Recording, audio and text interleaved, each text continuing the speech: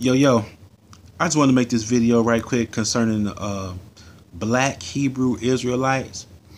I don't know a lot about them.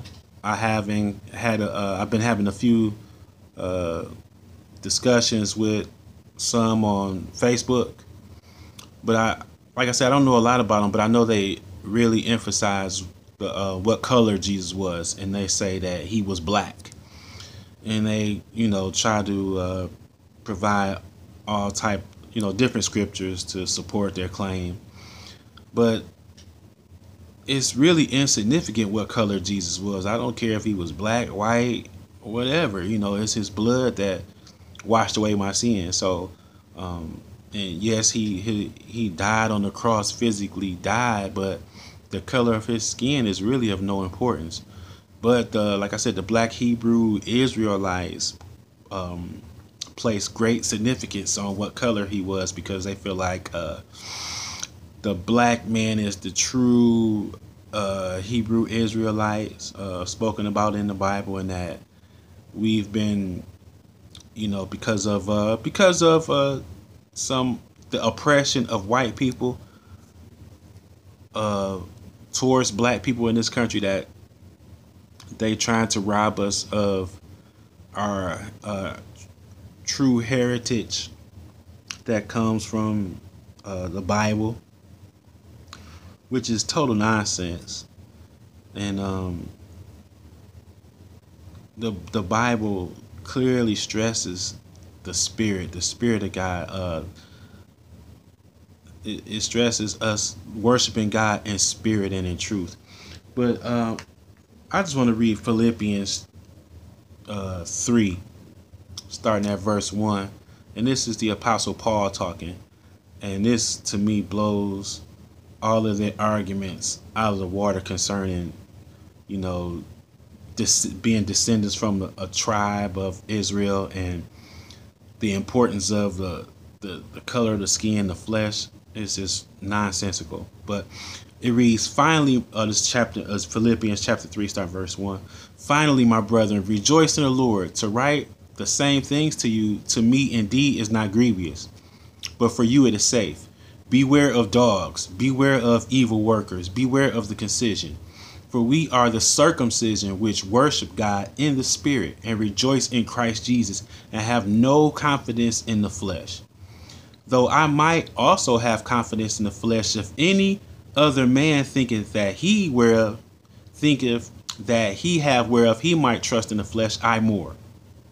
Circumcised the 8th day, of the stock of Israel, of the tribe of Benjamin, and Hebrew of the Hebrews, as touching the law of Pharisee, concerning zeal, persecuting the church, touching the righteousness which is in the law, blameless. But what things were gained to me, those I counted loss for Christ. Yea, doubtless, and I count all things but loss for the excellency of the knowledge of Christ Jesus my Lord, for whom I have suffered the loss of all things, and do count them but dung, that I may win Christ, and be found in him, not having my own righteousness, which is of the law, but that which is through the faith of Christ, the righteousness which is of God by faith. Now, this is the Apostle Paul, okay? He can accurately trace his lineage all the way back to Benjamin, one of the 12 patriarchs. He was a Pharisee, the legalist of the law. They was the people who supposedly kept the law very strictly. He was a Hebrew. He said he was a Hebrew of the Hebrews. But guess what he said about all that? He said, I count it but loss. And I count it as dung. I count it as rubbish. Those things of the flesh. Paul said he was circumcised the 8th day. And we know that God gave Abraham that commandment to all of his people, that the male should be circumcised the 8th day. So Paul was actually circumcised the 8th day. But he said we are of those who we are of the circumcision who worship God in the spirit. So I don't understand, why are they trying to claim these fleshly uh positions. You know, oh, I'm from Judah. That's their favorite one. So seem like so far. I'm from the tribe of Judah. I'm from this tribe. Paul said I counted it as loss. I counted it as dung. So if the apostle Paul, the one who the Lord appeared to, the one whom the Lord revealed himself to personally on the road to Damascus, if the apostle Paul, who raised people from the dead, you know, if this apostle saying, I count all those things as loss for the excellency of the knowledge of Christ Jesus, why are people today trying to grab a hold to those things?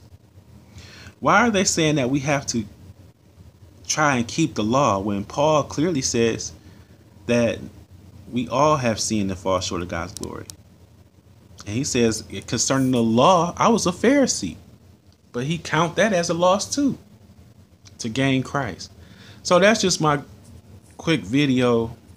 This is my quick rant, I guess, on the black Hebrew Israelites. It doesn't make any sense whatsoever. The scripture is clear. The apostle Paul is clear. Those things ain't going to help you not one bit as far as salvation is concerned. You know, we are a new creation in Christ Jesus. Old things have passed away, all things, behold, all things have become new. And so we have a great inheritance as believers in Christ Jesus. You know, we have become the sons of God by believing in Christ Jesus. We have become a royal nation, a holy priesthood.